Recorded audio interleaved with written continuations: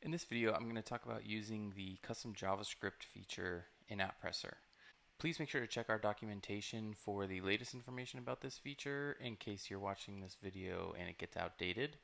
But as for now, the way that this works is you are able to upload a custom JavaScript file that activates JavaScript inside of your app. Now there's an important difference that we need to talk about, and that is that some of the pages in your app, such the custom pages, are actually contained within the app itself. Your WordPress pages are actually separate from the app because they're displaying your WordPress site. So when we talk about custom JavaScript inside the app, we're talking about only for custom pages. This is going to be mainly for custom HTML pages. If you want JavaScript that is activated on your WordPress site, you would load that through a plugin or a theme the same way that you would normally, and that would only affect the actual iframe of your WordPress site. So there's a couple different ways to handle the JavaScript. Just be aware of that. I'm going to show you how to actually make custom click events and fire off JavaScript inside the custom HTML pages. So here I have a custom page. It just has some, we're using an Ion card, and this markup is straight from the Ionic documentation. We have a little list with a couple of buttons and an image. And I'm going to show you how to make one of the buttons do a custom action on with custom JavaScript. So if you go over to our documentation, you just look up custom JavaScript at docs.apppresser.com. You'll see that you need to create a JavaScript file, and then we have some sample code here for you. So I'm going to go ahead and copy this. And then I'm going to create a new JS file, which I've just called app-custom.js, and I'm going to paste that code in there. So this is just running inside of an anonymous function, and we have a helper function that's ready. This is not the same thing as the jQuery ready function. It's different, so you need to use it the way that we have it written here. This custom JavaScript, you cannot use jQuery or Angular or any other library. It's only vanilla JavaScript, so keep that in mind. Now, let's see. The first thing, I'm going to delete this second function. If you look at this one, basically this is going to take a selector. So in this case, we have an ID of click me, and then once that element is ready, then we're going to be able to execute some JavaScript on it. In this case, we are we're doing a window.open function, which will open the in-app browser, which is for opening up a website in a separate window. So let's save that, and then we're going to go back into the app itself.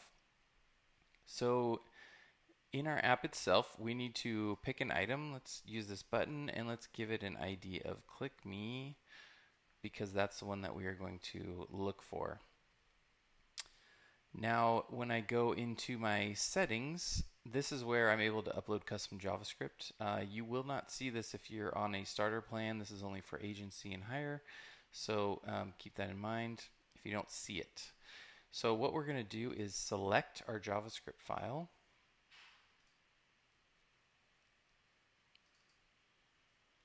and upload it, and then click choose file, and now you'll see that this JavaScript file is there. I'm going to save it. And then I'm going to go rebuild, and what that's going to do is it's going to update the changes to my custom page, and it's also going to include my JavaScript file into the app so that I can test it in the preview.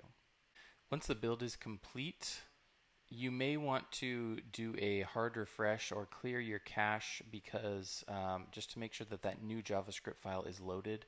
So if you don't see the action happen, you'll want to do a clear your browser data and do a refresh.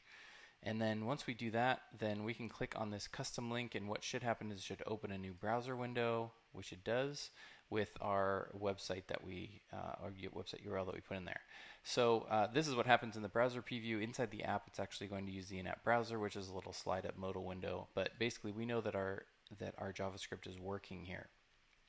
So that's good.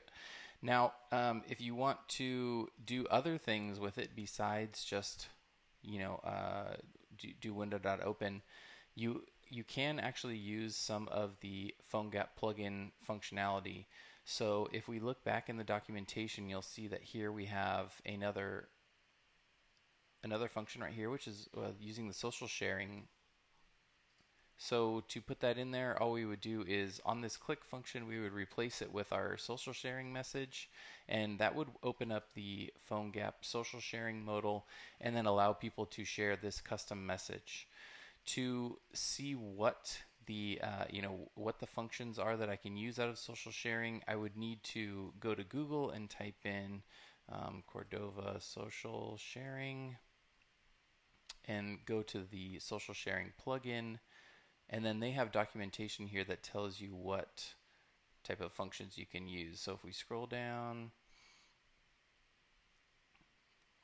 you'll see that we have all of these functions, and it tells you what all the parameters are. So for example, you can share only the message, you can have message and a subject, you can have an image, things like that. And this is all in the documentation for this plugin.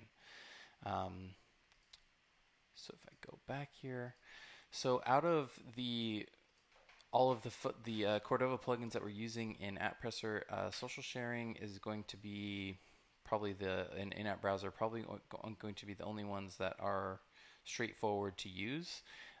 Beyond that, if you wanted to, send an HTTP request, and that way you could communicate with a WordPress site, you could put that in here. Just keep in mind that you are going to use an XML HTTP request. So if we look this up,